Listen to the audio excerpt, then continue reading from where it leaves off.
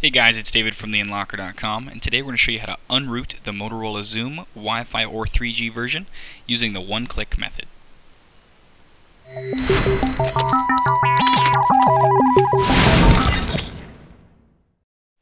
Okay, before you begin, you must have done our how to root the Motorola Xoom one-click method procedure. If not, you can check the link there to be taken to that procedure.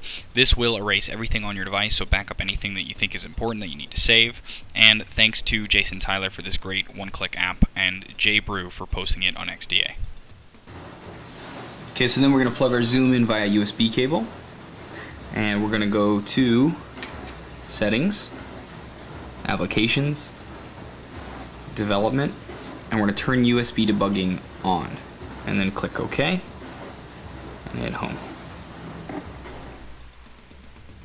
Okay, now with the Motorola Xoom plugged in and USB enabled and everything, I'm going to find the Root My Xoom program that we downloaded from the rooting procedure, right-click it, run as administrator. If you don't have that option, just click Open.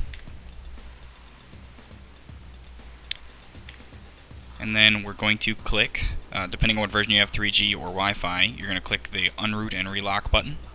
So we're going to click on that, since I have the 3G version. And the Xoom will reboot.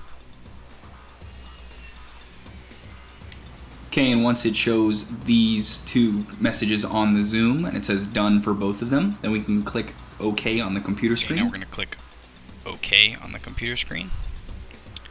It's going to do some more stuff and tell us to follow instructions on the device. Okay, then on the device we're going to push volume down, then up to confirm, and wait for it to finish. Okay, and then once it's done flashing that, you'll be at the welcome screen. You just go through that normal process, and you're relocked and back to stock.